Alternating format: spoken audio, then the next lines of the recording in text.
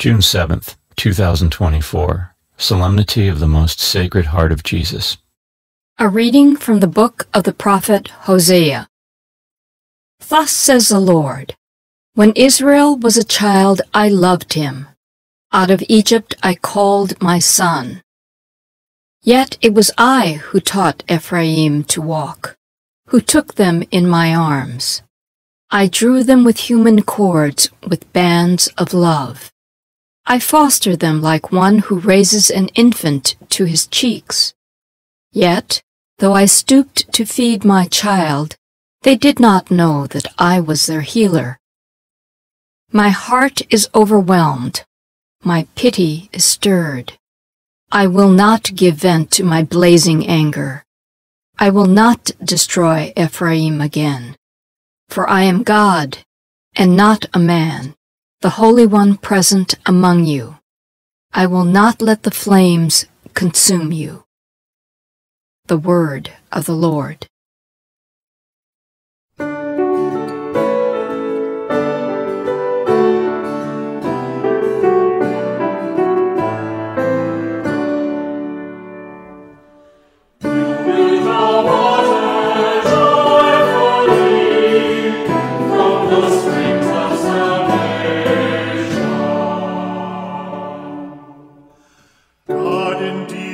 My Savior, I am confident and unafraid. My strength and my courage is the Lord, and He has been my Savior. With joy you will draw water at the fountain of salvation. You will draw water.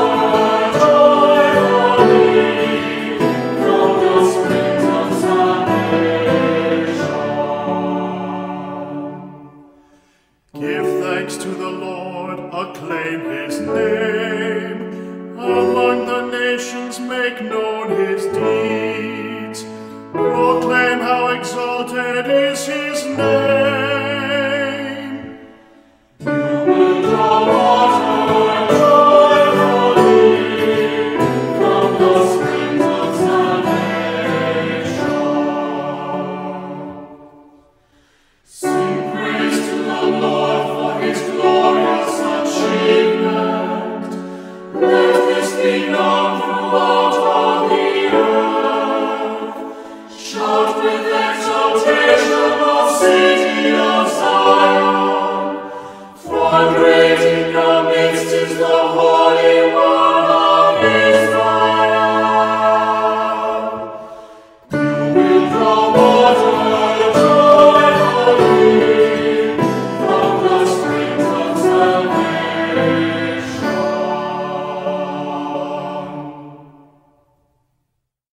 A reading from the letter of St. Paul to the Ephesians.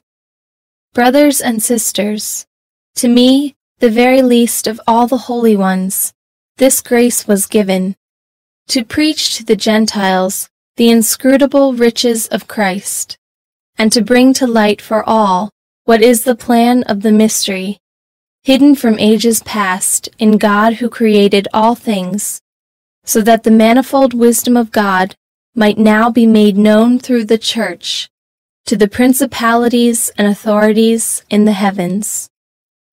This was according to the eternal purpose that He accomplished in Christ Jesus our Lord, in whom we have boldness of speech and confidence of access through faith in Him.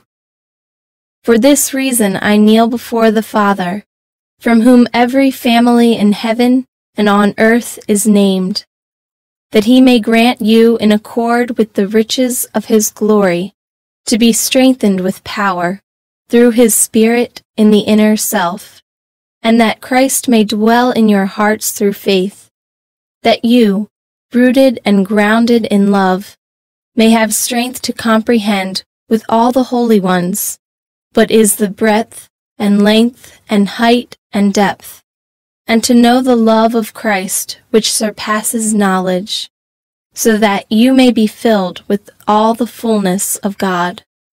The word of the Lord. A reading from the Holy Gospel according to John.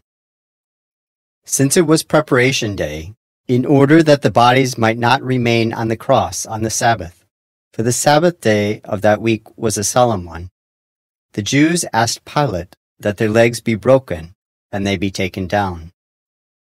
So the soldiers came and broke the legs of the first, and then of the other one who was crucified with Jesus. But when they came to Jesus and saw that he was already dead, they did not break his legs, but one soldier thrust his lance into his side, and immediately blood and water flowed out. An eyewitness has testified, and his testimony is true. He knows that he is speaking the truth, so that you also may come to believe. For this happened so that the scripture passage might be fulfilled. Not a bone of it will be broken. And again, another passage says, they will look upon him whom they have pierced. The Gospel of the Lord.